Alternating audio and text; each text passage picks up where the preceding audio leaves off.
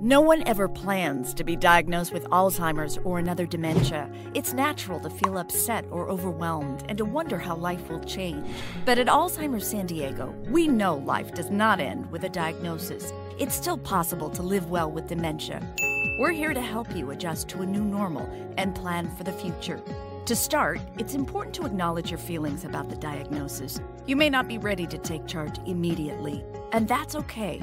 Take the time you need. When you are ready, think about who you want to share the diagnosis with and when you want to do it.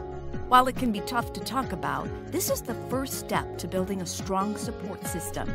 Over time, a support system can grow to include family, friends, neighbors, professional advisors, healthcare providers, and community organizations like Alzheimer's San Diego. Don't be afraid to ask for help and to accept it when offered. As dementia progresses, there will be changes in communication skills and the ability to complete daily tasks. These are symptoms of the disease and are not anyone's fault. Care partners can set everyone up for success by being patient. Speak in short sentences, maintain a routine as much as possible, and take breaks when needed. Don't be afraid to laugh even in frustrating situations. It's amazing how humor can turn things around.